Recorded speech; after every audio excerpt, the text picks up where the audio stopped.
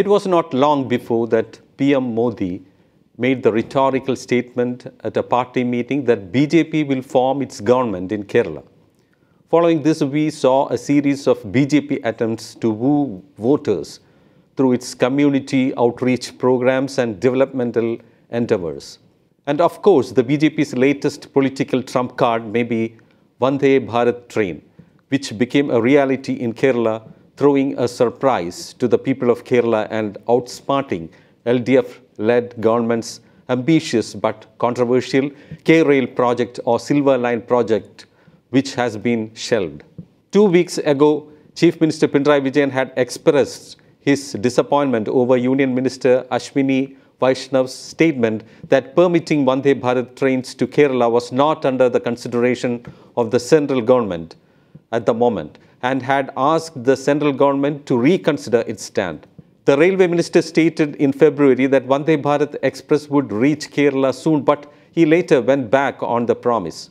Though an official announcement is yet to come, the state BJP leadership confirmed on Friday that Prime Minister Narendra Modi would make the big announcement on his arrival in the state later this month. They described it as a Vishu Kainneettam to the people of the state from the centre and the Prime Minister. The unexpected arrival of rakes of the semi-high-speed train in Kerala on Friday from Chennai evoked a great response and excitement from local people who thronged the Palakkad and Thiruvananthapuram stations where it had halted. Taking a dig at the Pinarayi Vijayan-led state government over its Silver Line project, Union Minister V. Muralidharan said, the centre does not bring development to Kerala by evicting tens of thousands of people. The state government is trying to implement the Silver Line by evicting thousands of people. But the centre is bringing Vande Bharat for the smooth journey of everyone without causing any difficulty to anyone, the minister said. This definitely has struck a chord with anti-K-Rail protesters. The BJP, which is now flaunting its development strategy through the Vande Bharat train, is aiming to make huge gains in the state in the upcoming Lok Sabha elections. The BJP, which was cautious not to give even an iota of credit to the state government for the Vande Bharat train, is hoping to further its political influence in Kerala.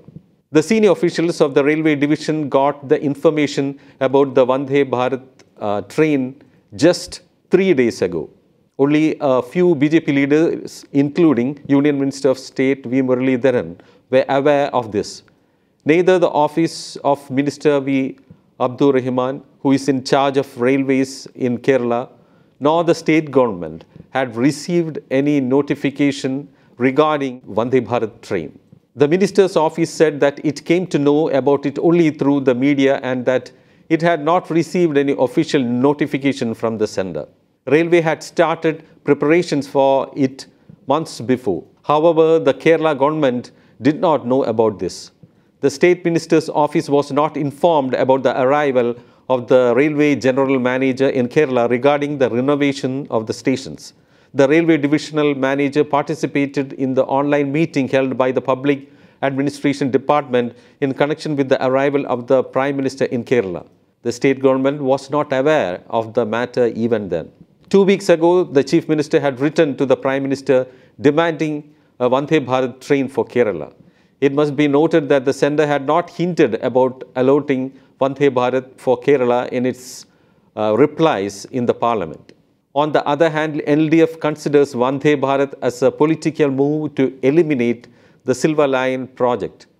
The controversial Silver Line project, envisioned by the state government, has a speed of 200 kilometers per hour. Vande Bharat, which will run at a speed of 100 km per hour in the first phase, is expected to run at 160 km per hour after the facilities are upgraded.